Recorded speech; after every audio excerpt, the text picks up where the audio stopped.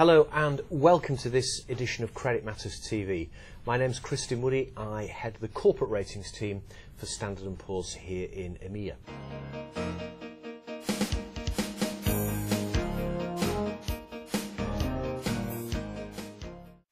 Today I'm with Karin Erlander, an associate in our corporate ratings group. Welcome, Karin. Thank you.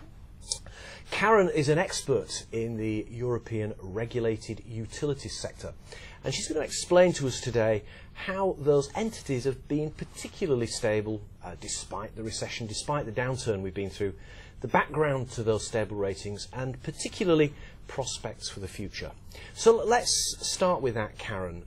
Stable, unstable. Explain the background to the ratings we've got on those entities.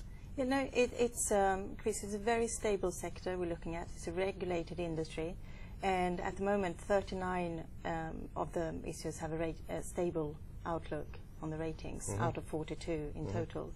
So it's generally a very stable sector. And underpinning this is we tend to assess the business risk profile as excellent because they operate under an operating license. They tend to be long-term, so they benefit from, if you like, a natural monopoly. And therefore they're regulated by an authority.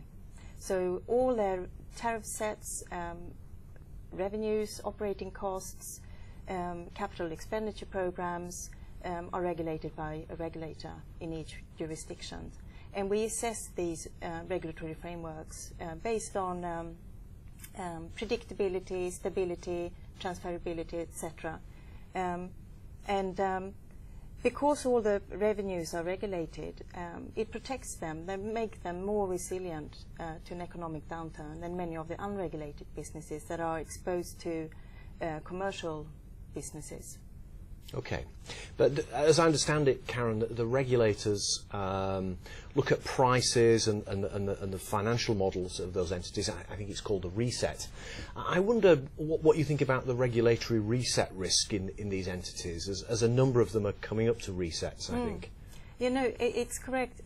We see that the regulatory reset risk is increasing. A number of jurisdictions are due to enter into a new regulatory period. The regulatory periods vary, could be 3-5 years, for instance. And for instance, we have Finland, Belgium, Northern Ireland, part of the Swedish energy market, are entering into a new regulatory period from 1st of January 2012. And we don't have a lot of information about the new regulation that will apply. And as long as there is uncertainty, we factor in a certain degree of risk. It's sort of greater than it would be if they were in the middle of a period. And also in the UK, of course, the regulator for Wales and England, Ofgem, they are reviewing the whole framework at the moment. It's under extensive consultation. And before we know more details, it's difficult to make an assessment. But there could be quite a lot of changes made to the framework. Okay. And do you think those resets will have a positive impact on credit quality or a negative? Is it easy to generalise, or is it quite specific depending on the jurisdiction and the industry? It's very specific, and it's very difficult to make an assessment before we get more details. Okay. We had a case in Netherlands, for instance, where they reset the efficiency targets. The cost savings measures were turned around, if you like, when they entered into a new regulatory period, which was unexpected. So it's very difficult to make an assessment before we have more details, and that's where the transparency come in.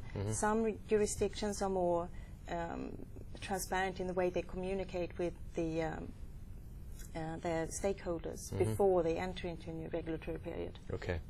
Now, another angle to this, I think, is that these entities are providing essential services in countries where the utilities of national importance.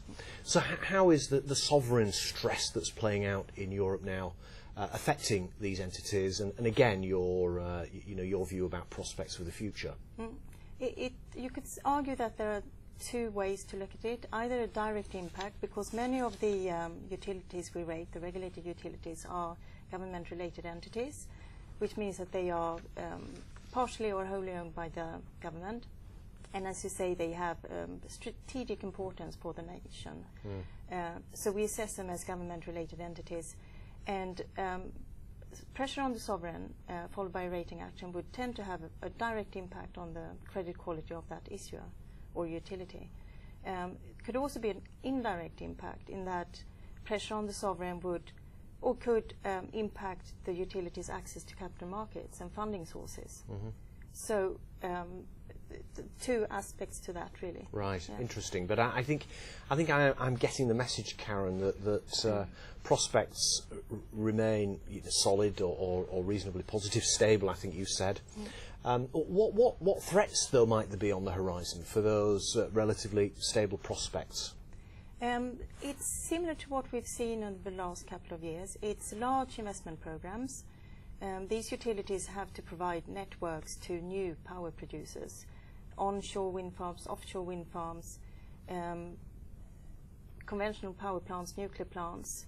There has to be a connection between the power plant and the rest of the network. And also they are facing aging networks that needs replacement. So generally these entities have large capex programs. They've scaled them down a little bit, but still quite large.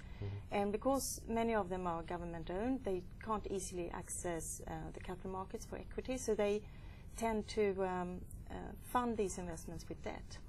So debt levels increase, which puts pressure on the cash flow coverage of debt metrics and the financial risk profile. Okay. Karin, thank you very much for that summary of the credit prospects in the regulated utilities industry today. Thanks again. Thank you.